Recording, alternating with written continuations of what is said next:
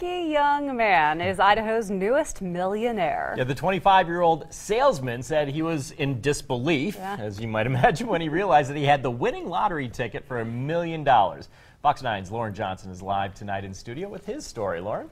Roland and Michelle, what would you do with $1 million? It's a question most of us have asked ourselves at one point in time, but one man in Boise actually now has to decide. You're our latest millionaire. Still can't believe it. That newest millionaire is 25-year-old Jacob Christofferson, who was in disbelief when he realized he had the winning lottery ticket purchased at this Maverick on Locust Grove and McMillan. I hyperventilated. I thought I was going to throw up. I cried a little bit, I'm not going to lie.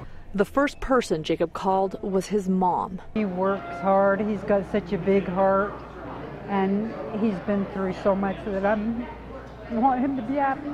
When he was 5 years old, Jake's dad died in a car accident. It was just 10 days before Christmas. But that's not all, his mom tells me. When he was 9, his brother Austin, who was just 17 months younger than him, was diagnosed with Duchenne muscular dystrophy.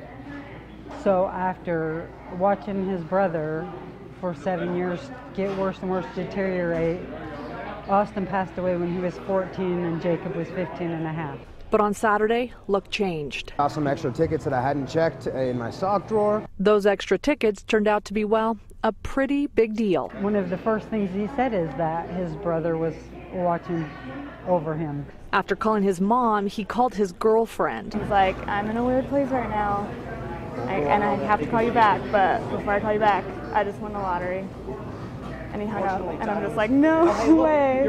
I expect to wake up in my bed and find out this was all just a dream. Didn't believe it till I saw it for myself. We all took selfies with it. He's determined to do the right thing and be smart. I really want him to know that good things can still happen for him. Jake tells me that he plans to take care of his mother. He also said that he has no plans to quit his current job as a salesman at Container and Packing Supply, and that he plans to invest the money wisely. Live in studio, Lauren Johnson, Fox 9 News at 9.